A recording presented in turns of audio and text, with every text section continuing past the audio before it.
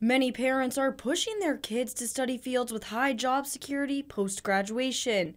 And fine arts isn't one with a reputation for high-paying jobs after college. I think for a lot of parents and for a lot of students as well, going into the arts, there's a sense that there's a riskier choice than going to, say, business or something like that. It is what Marcy Yoho and her husband originally thought when their son Robbie, who's majoring in musical theater, decided he wanted to pursue the arts. Junior year of high school, Robbie came to us and said, I really think I'd like to study this in college.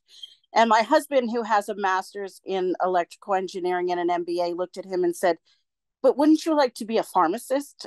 The social cognitive dissonance is that the arts equals hamburger flipping.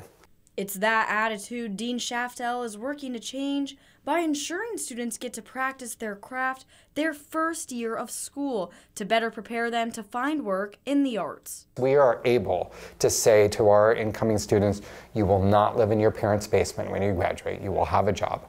Opportunities like working on films, performing in shows, and collaborating with other majors right out the gate is what makes this possible. Justin Daring, the assistant professor of instruction for the School of Film, says this is exactly the case for film students. So much of what happens in film learning takes place on the set, which is a space that the students create outside of the classroom. The program working to make school more affordable for its students by offering more financial aid and scholarships, leaving the program with a good problem to have, a lot of new freshmen in the fall.